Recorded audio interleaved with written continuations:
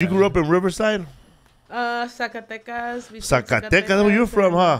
My parents are from Zacatecas. I'm from Riverside. What part of Zacatecas did you grow up? It's called La Blanca. In what municipio? General Pamphilo Natera. Oh, I've been there before. But you straight grew up in a rancho? Yeah, rancho. Like, but it was in un pueblo. It was between there and here just because I couldn't legally get adopted until I was like 6. You were born in Mexico?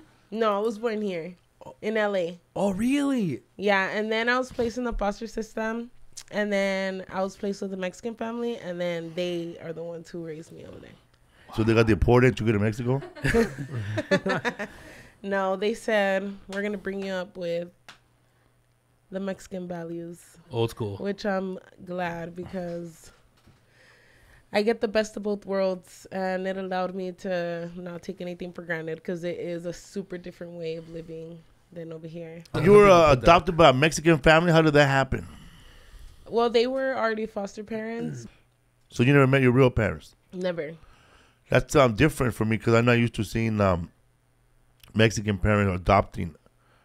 Or pretty rare, bro. Or it's a relative, you know what I mean? Or usually a relative, yeah. You know, like, oh, like your mom died, now your grandma gotta take care of you, or your mom runs off, your dad runs off, your grandma, like George Lopez, you know. Oh, dude, look at you. That's cool. Yeah, that's the day I got adopted. That's your father?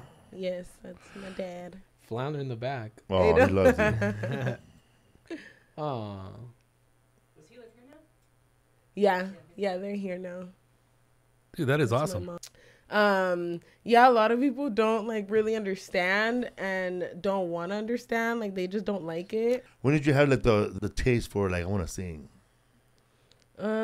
Since I can remember, my parents say since I was literally started walking, and I always like to sing. I was always scared to do it because I already got so much backlash as it was, and I'm like, because in high school I would go to quinces, right? And I'm the only black person there.